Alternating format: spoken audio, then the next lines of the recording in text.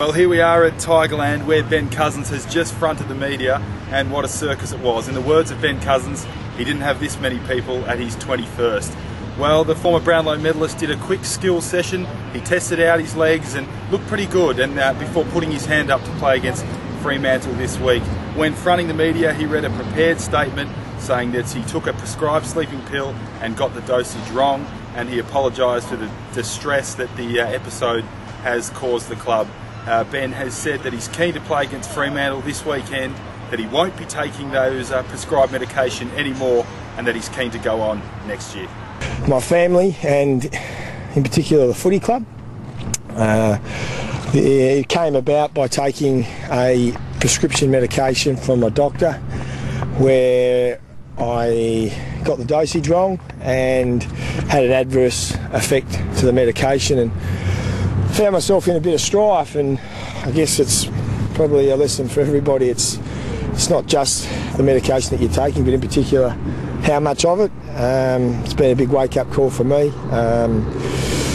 So I was in a bit of a bad way a couple of days ago, but I've been able to tick the legs over today. Feel pretty fresh, and we'll full train tomorrow and do everything I can to convince the match committee to pick me this week against Freo. The boys are up and about, and I certainly don't want to hop off the wagon. So, yeah, that's pretty much it. I'm happy to take a few questions. Ben, what was the prescription? It's between me and my doctor. It's just, you know, it's above board. It's not illegal or anything untoward. It's, you know, it's something that's been prescribed to me with a fair bit of thought process going into it. It was just probably an error on my judgment. Was it a scary experience? I don't remember a lot of it, to be honest. I was asleep for the best part of it, so probably scarier for the people around me. I was lucky my girlfriend was there to, you know, scoop me up. Will you continue to take these pills? No, I won't, no. Once bitten, twice shy, so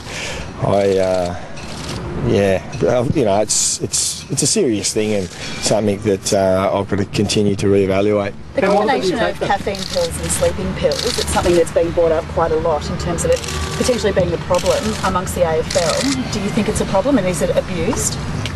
I don't think it's abused. I just think, you know, with stuff like that, it's important to consult your club doctor. It's certainly not an illegal substance. You know, a cup of coffee does virtually the same thing. So, yeah, I don't see it a problem. I haven't seen it abused. And I think to abuse caffeine probably has an adverse effect on your performance. Why do you want the AFL to break this? Oh, well, just I think it was important with my history and, you know, the speculation and innuendo that surrounds anything that happens to me. There's always going to be that sort of speculation. It certainly wasn't of a sinister nature, and I just thought it was an opportunity just to clear my name from that point of view. Ben, what about your future in terms of your career beyond this season? Is it something that you're continually assessing, and where do you think? Well, it's more something I think the club's continually assessing. You know,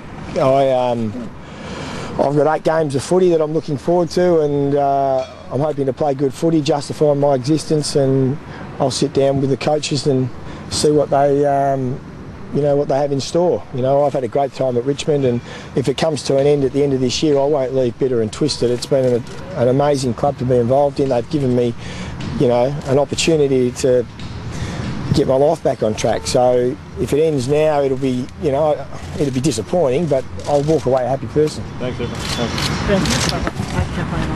That's all we got for him. Thank you.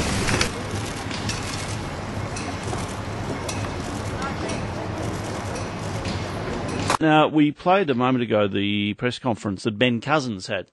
I was a little interested that he did seem reluctant. One of the questions I suggested Seb Costello asked before he went down there, our program reporter, was, you know, what was the medication you took? Was it a sleeping tablet? What sort of brand was it? That sort of thing, which I think's interesting.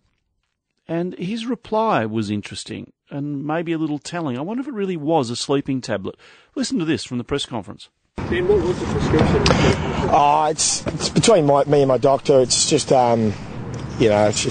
it's above board. It's not illegal or anything untoward. It's it's something that's been prescribed to me with a fair bit of thought process going into it. It was just probably an error on my judgment. Was it a scary experience? Okay, well, you can see what I mean. What was the prescription that the doctor gave you, and he's avoided the point on whether it's a sleeping tablet or what it is? In a sense, I feel sorry for him. That's his business. I mean, if he's taking some medication he doesn't want to talk about for whatever reason, that is his business. But on the other hand, he's put himself into a public position there to answer questions about it. It is very well known what happened to him, and maybe he does need to answer it. We know it was a prescription medication. I've just talked to a number of people who find it experts in the area, who find it very hard to believe or understand how you can have that sort of reaction to a sleeping tablet. No suggestion it's anything other than prescription medication, but there are other medications which can cause that sort of reaction. And I don't think he's really confirming it's a sleeping tablet. But the point is, it's legal.